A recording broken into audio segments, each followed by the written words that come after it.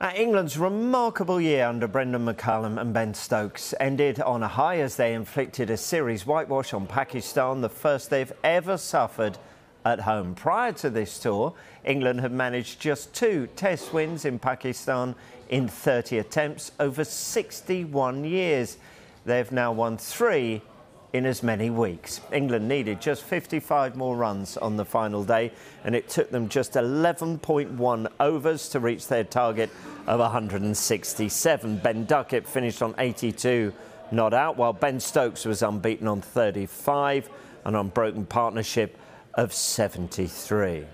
Amazing to obviously think back before we even started the series that we're here now and 3-0 and taking the series without losing. It's obviously we understand and I understand what a huge achievement this is, and it probably won't really sink in maybe until the new year, but amazing and just an incredible all-round effort from everybody. And can I ask about the impact that Brendan has had then? Rob Key put yourself together with Brendan in April, and clearly it's a marriage made in heaven at the moment.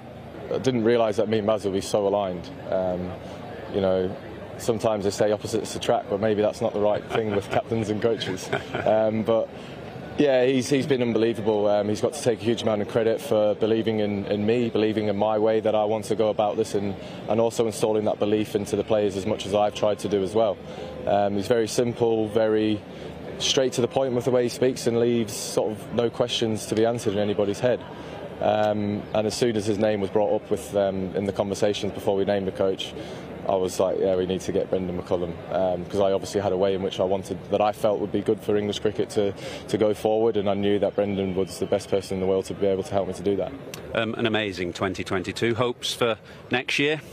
I don't think I just don't like looking too far ahead, to be honest. I've obviously got my eye on the Ashes and got little things about that in the back of my head, but we'll just keep continuing to grow as a team, spend more time together out there as a unit, and just keep enjoying having fun and playing Test cricket with a smile on our face and try to win as much as we can. Well, just look at this. Under Brendan McCullum, England have played 10 Tests and won 9 of them. They've done it with a brave, fast-scoring brand of Test cricket.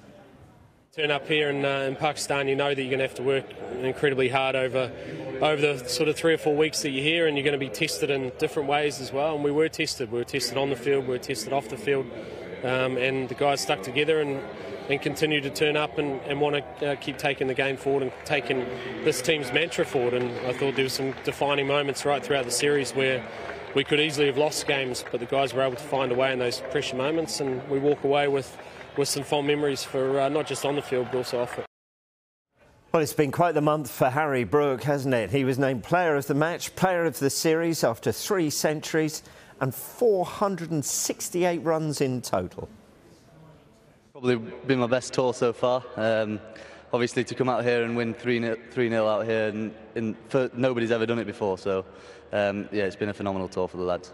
You did face a few challenges when Abrar came in, but you seem to have adjusted yourself in the different conditions that were given from one venue to the other. Yeah, I was pretty annoyed at myself that second test when I got out to Abrar.